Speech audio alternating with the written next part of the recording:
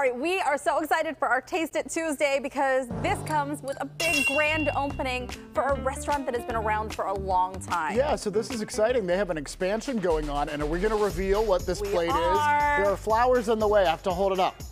This is Boom! from DJ's Barbecue Ribs and Grill. Look. And you have a beautiful platter. At the platter of ribs. Here's why this is Coleslaw, really exciting. Onion rings. How could it be bad, right? I know, I gotta taste it. All right, you tell them why it's exciting. This is why it's so exciting, because they have been a staple in Weirton, West Virginia since 1980. You know something is good if you've been open for more than 40 years, right?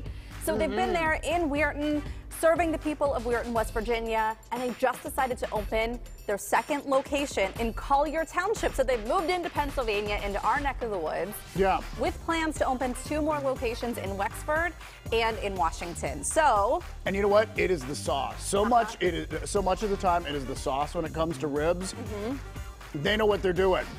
No wonder they've been around for so long. Oh yeah, look at you, aren't you delicate? I just went in like a caveman. So I called to make sure everything was still good yesterday, and I'm talking to Alexis, and I said, "Oh, congrats on the grand opening. How did it go?" And she goes, "It's starting in a half an hour."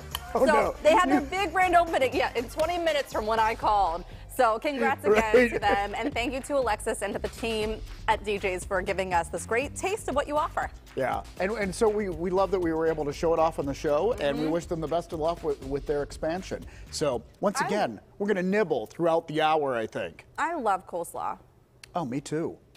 It's love the perfect like summertime salad kind of thing. Although I'm not a huge celery person, and I know some people will put celery in their coleslaw. Isn't it mostly cabbage? It is, but some people will put it in. It's the same thing. It's like sneaky. It gets into potato salad and macaroni salad. Oh, Gary adds it to the potato salad that we buy sometimes. Chicken salad. You do not like celery? Not a big fan, no.